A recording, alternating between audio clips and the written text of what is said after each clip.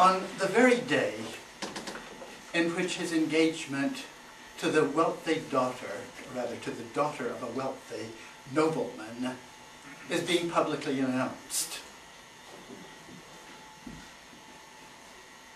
Johnny is not without misgivings.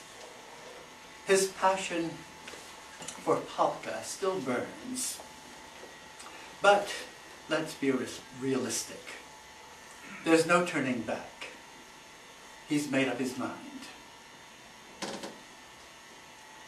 And the two lovers, former lovers actually, do meet in the garden of the castle, the ancestral castle that, through marriage, Johnny in all likelihood will inherit.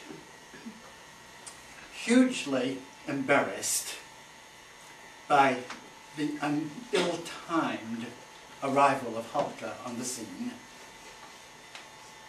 he charms her into believing that this supposed engagement to the other woman is a scurrilous rumor. Held in his arms, soothed by his renewed promises, she is far from suspecting that he is leading her along in order to get her out of the way, thus avoiding an awkward showdown. He suggests that they meet later on, after dark, near the river, where the two of them will leave together for their mountain home and get married.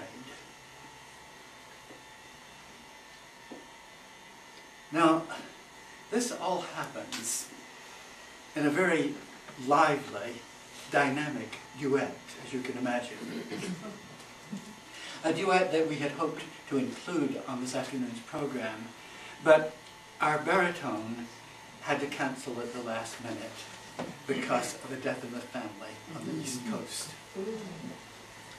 So, when we next meet Halka, she is indeed near the river, by the statue of the Virgin Mary, anxious, but the anxiety gradually turns into a glow of anticipation as she waits for Johnny to arrive in a minute.